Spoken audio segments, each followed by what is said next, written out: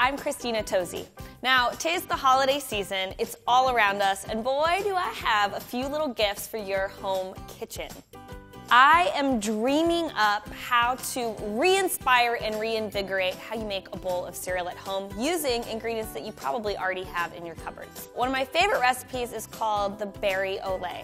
It starts with Kellogg's Frosted Mini Wheats. They're dense, they have this great texture, they capture a lot of flavor. Those go in a bowl, fill it to the top, don't be stingy. I like to add berries, specifically raspberries, to this bowl of cereal. Raspberries are tart, they're fresh, they're bright, they have a great pop of flavor, and the Frosted Mini Wheats really help capture that flavor. From there, I amp up the flavor a little bit with some ground coffee. That's coffee before it goes into the coffee brewer. You can also use instant coffee. Now, this is going to add some real texture, some real depth of flavor, a little bitterness, which seems risky, but it's really gonna wake up your taste buds in the morning. The only thing that's left is some milk. For the berry ole, I love to use Milk Bar's cereal milk, which already has a sweetness to it. It already tastes like what's left in your bowl after you eat a bowl of cereal.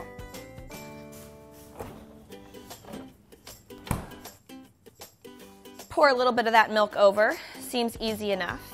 Now, the secret to this bowl of cereal for me is that you can kind of let the milk and the cereal steep together a little bit because those Frosted Mini Wheats are really going to capture the flavor of that milk as it steeps in. And the cool part about this berry ole recipe is that you can really put your own twist on it. If you're a real blackberry fan, a real blueberry fan, that works great in a bowl of cereal like this as well. I love strawberries and pomegranate seeds in place of raspberries. And if you're not a coffee person, you can totally use ground tea leaves in place as well.